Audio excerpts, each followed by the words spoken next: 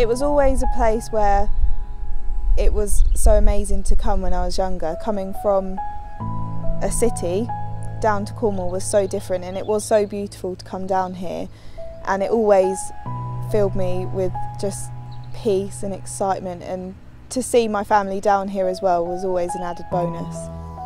I have my Auntie Sue who lived here and my two cousins Sam and Jamie. We would just have so much fun. Just exploring outside was just so much better. Down here it's so much more beautiful. Auntie Sue was one of the happiest people I think I've ever come across in my life.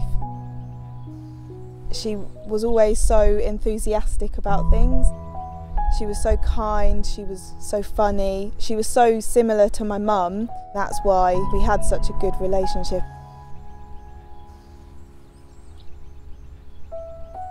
Sue was diagnosed with lung cancer. She came to Mount Edgecombe Hospice.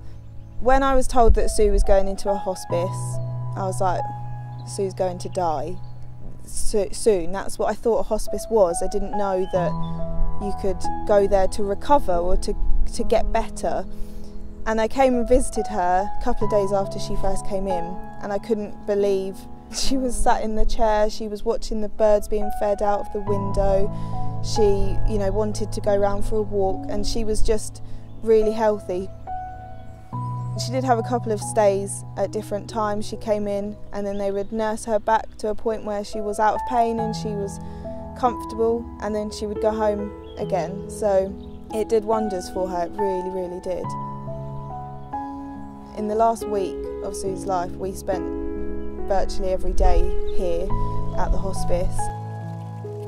I was allowed to stay with my cousin, and we were given beds. We were allowed out at whatever time of the morning we wanted to just come and sit outside, get some fresh air.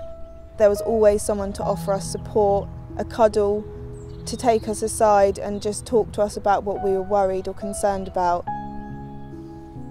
To know that Sue was cared for so amazingly is something I would never forget, ever.